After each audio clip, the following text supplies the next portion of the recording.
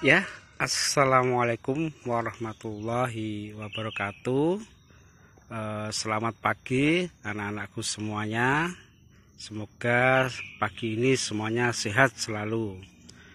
Oke, bertemu kembali dengan saya guru pengampu adalah Topo Warsono ST dan Bu Tri Wahyu Ningsih ST juga, yang dalam kesempatan di pagi hari ini dalam pertemuan yang kesekian adalah dalam mapel DPTM ya, Dasar Perencanaan Teknik Mesin, yang nantinya saya akan mengajar di kelas 10.1, 10.2, 10.3 dan 10.4. Nanti yang 10.5 adalah Bu Tri Wahyu Ningsih ST.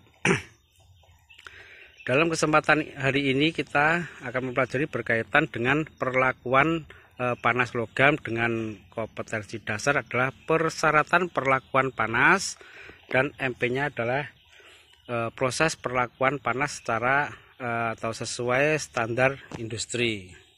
Oke. Selanjutnya kita harus tahu dulu apa yang dimaksud dengan perlakuan panas adalah suatu proses untuk mengubah sifat logam dengan cara mengubah struktur mikro melalui proses pemanasan dan pengaturan kecepatan pendingin dengan atau tanpa mengubah komposisi kimia logam yang diinginkan. Nah, ini ya apa yang dimaksud dengan proses perlakuan panas adalah proses mengubah sifat-sifat logam dengan mengubah struktur mikro melalui proses pemanasan. Nah, terus selanjutnya adalah proses perlakuan panas ada dua kategori, yaitu kita sebutkan sebagai berikut. Yang A, softening atau pelunakan, adalah usaha untuk menurunkan sifat mekanik agar menjadi lunak dengan cara pendinginan material atau bahan ya yang sudah dipanaskan di dalam tungku. Nah, itu untuk softeningnya. Yang kedua adalah atau B, hardening, adalah pengerasan, adalah usaha untuk meningkatkan sifat material atau bahan, terutama kekerasan dengan cara celup cepat material yang sudah dipanaskan dalam suatu media berupa air. Nah, ini. Terus selanjutnya adalah tempering, adalah memudahkan ya, adalah perlakuan untuk menghilangkan tegangan dalam dan menguatkan baja dari kerapuan ya. Nah, di sini kita ada 3 tingkatan dalam tempering tadi ya. Yang pertama adalah tempering pada suhu rendah berkisar 150 sampai 300 Celcius. Untuk yang kedua, tempering pada suhu menengah adalah 300 sampai 550 Celcius. Untuk yang ketiga, tempering pada suhu tertinggi yaitu 550 sampai 650 Celcius. Oke.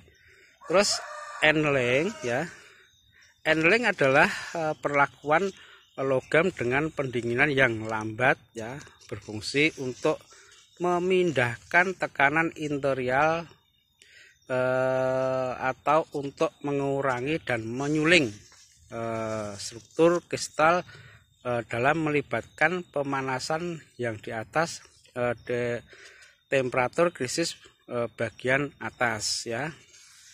Dalam hal ini handling terdiri dari 3 proses, yaitu yang pertama adalah phase recover, phase rekristalisasi, phase grain growth, dan terus normalizing adalah perlakuan panas logam di sekitar 40 Celcius di atas batas kritis logam, kemudian ditahan pada temperatur tersebut untuk masa waktu yang cukup dilanjutkan dengan pendinginan pada utara terbuka. Oke, kita lanjutkan. Materi adalah perlakuan panas pada permukaan ya. Flame burning adalah pengerasan yang dilakukan dengan memanaskan baja pada nyala api. Terus selanjutnya indication surface hardening ya. Itu adalah pemanasan yang dilakukan dengan menggunakan arus listrik dengan frekuensi yang sangat tinggi. Terus elektrolit bed hardening adalah pemanasan yang dilakukan dalam suatu larutan elektrolit. Yang biasanya digunakan adalah 5% sampai 10% sodium karbonat dan digunakan arus DC. Oke, terus selanjutnya adalah prosesnya adalah baja dipakai sebagai katoda ya, sehingga membentuk gelembung-gelembung hidrogen tipis ya, maka arus meningkatkan cepat pada katoda tersebut. Nah, hal ini akan mengakibatkan katoda mengalami pemanasan pada temperatur yang tinggi. Terus logam yang dicelupkan dalam elektrolit saat ini dipanaskan dalam aliran listrik yang diputus, dan elektrolit yang digunakan tadi ya sebagai media quenching gitu. Nah, demikian materi perlakuan panas ya, mudah-mudahan dapat Anda memahami untuk materi tersebut.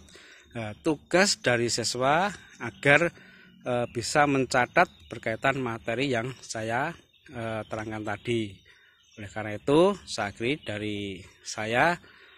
Assalamualaikum warahmatullahi wabarakatuh.